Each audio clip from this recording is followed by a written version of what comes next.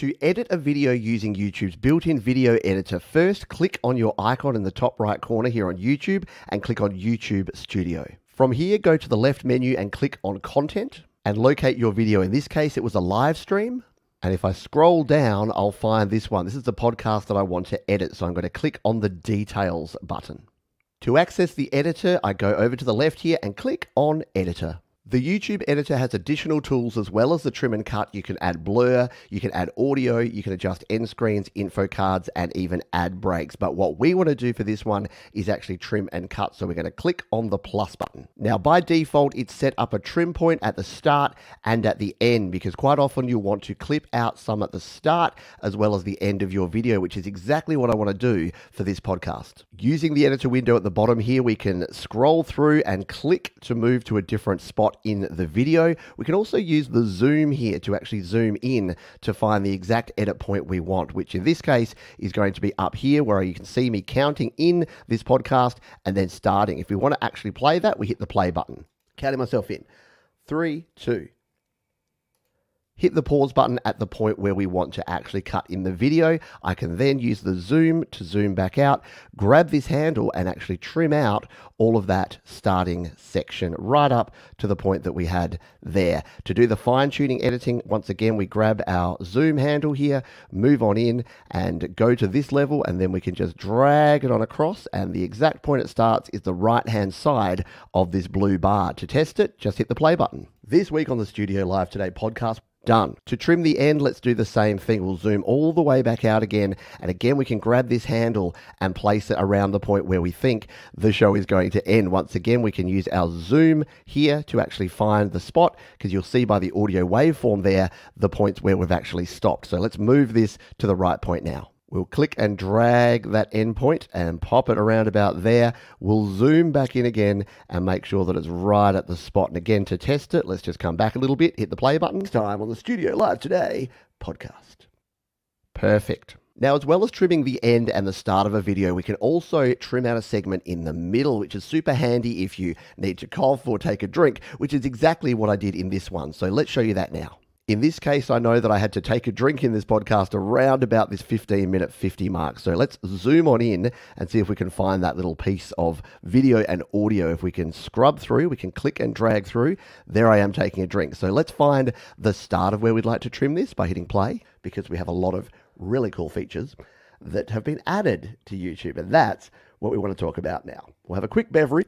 There you go. So that point where I say we'll have a quick beverage, I'm going to take it back to there. That's going to be the cut point because I don't need that there. So let's hit the new cut button, and you'll see that we have a section here that we're actually going to cut some of this video out. Now, we don't need as much as it's put there, so let's zoom back on out and just bring this handle back closer to here, zoom back on in, and we need to define the section that we want here. So I think that's the point where I come back in. And the cool thing here is we can now, if we just zoom out another little level there, we can play this section and it'll give us a little preview of what it will be like without that bit in the middle. But that's what we want to talk about now. Well, there's a lot going on in YouTube, and there you go. So it's a pretty decent cut there. Yeah, there's only a little gap in there, and it's removed the bit where I drink my coffee, I have a cough, and we can remove that. To finish this off, we simply hit the cut button there, and that's going to lock that one in as a cut. And you can see here, if we need to come back and edit, you can hit the edit button there and edit that again. But that's going to put that in as well as the trims we've done at the start and the end,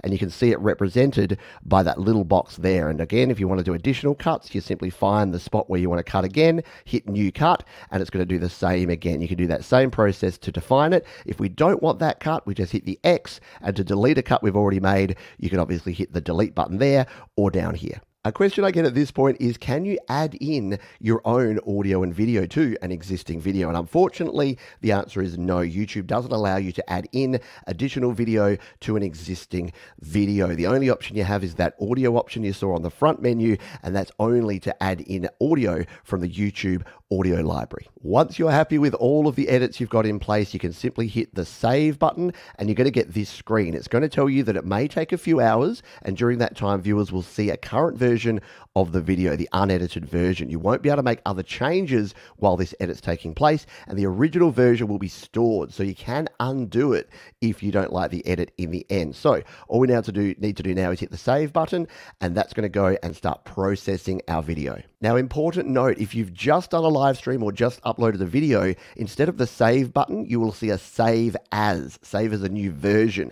You don't want to do that unless you do want to create a new edited version. If you want to update the original version of the video, make sure you wait until it's actually processed, and you'll know that because you'll have a save button here, not the save as new. So we can now click the button in the top left here to go back to our channel content. And if we come to this one here, you'll see that if we go back into the edit here, we can go here into the editor again, and it's going to tell us that it's currently being processed. Now we'll know it's done because it'll no longer say that. And when we go to actually view the video, it'll actually have the new edited version of the video available to be viewed. One final bonus tip, make sure if you use timestamps in your video that those are updated once the video is processed, because obviously your start time and the overall length of the video will change once you've actually done this editing. This 56-minute video will go down to a 42-minute final edited podcast. And if you'd like to see the final edited version, jump down into the description where there's a link to the podcast. You can check it out. Thanks for watching. I'll see you next time.